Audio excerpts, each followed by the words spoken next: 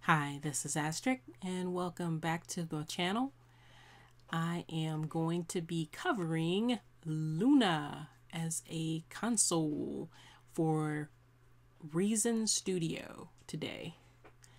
So if you didn't watch the other video where I showed you actually how to set it up with Ableton Live 10, please follow the link in the upper right hand corner and go back and watch that show.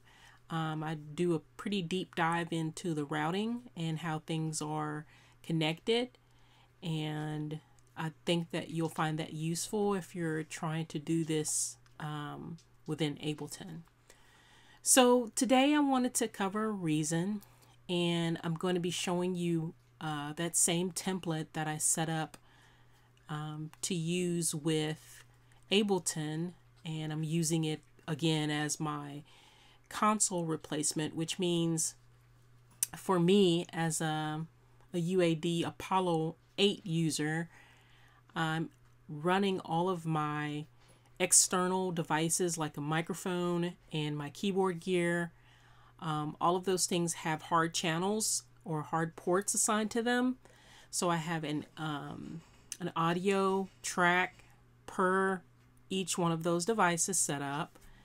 Let me just dive in and show you how that looks. Okay, so inside of Luna, basically because the Luna is deeply integrated with the UAD hardware, that means that you can take advantage of its features and use it as a console replacement. So what does that mean? It means that I can create audio tracks that have the same input channels as my external gear sources, and those sources I can still use in other in another DAW. In this event it would be Reason, and I would still be able to utilize like the Unison plugins along with any other the channel strip plugins, because what's being heard on these plugins will be translated back to the DAW. So you ask, I know you're thinking this, how are you able to do that? It's because I set up a virtual port. So the virtual port, what it does is it acts as my output port for my DAW, which is in this case again Reason, and anything that's played from these sources all translate back to this channel strip. So in essence, anything that's, again, if I wanted to add plugins, if I wanted to add the tape plugin, which I've been playing around with, I actually have it on the what I'm calling my master. So this virtual port is my master now. Inside of Reason, let me just show you that, how I've got it set up in there. So I'm going to the Reason's preferences. Inside of the preferences under audio tab, I've set that virtual port as, which is assigned to port 23 and 24. And let me just show you that in Luna. So in Luna, I'm just going to go here. I'm going to go to the settings, and I'm looking at my input-output matrix. And if you look at ports 23 and 24, see that's virtual port 3 and virtual port 4, and these are output ports. Remember that.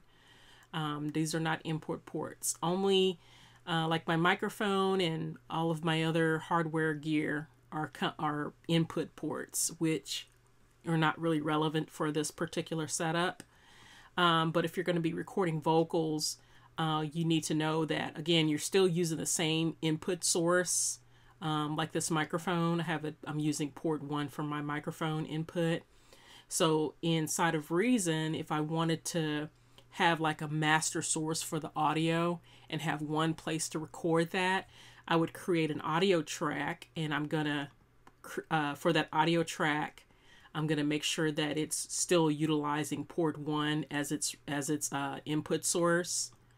So now if I record on this track, anything that translates in from this, again, still will be heard because I'm pointing all of my output source or my master from the DAW to the virtual port. So that's how it works. That's also how it's working in Ableton as well. So again, this virtual port acts like my master now, instead of the default master, which is normally 1 and 2. So that is how it works. So in essence, I'm able to use the real-time engine within reason, fairly simply rather. And let's go back to those preferences. Let's talk about this some more. So within reason, again, I have my output source or my master set to the virtual port that I created. And so that I'm not trying to utilize the way that Reason handles audio, I turned off all the special features. So if you look under performance, I unchecked the multi-core audio rendering. I unchecked the use hyper-threading auto rendering, and I unchecked render audio using audio card buffer size setting. So I turned all the bells and whistles for their performance off because it's not needed.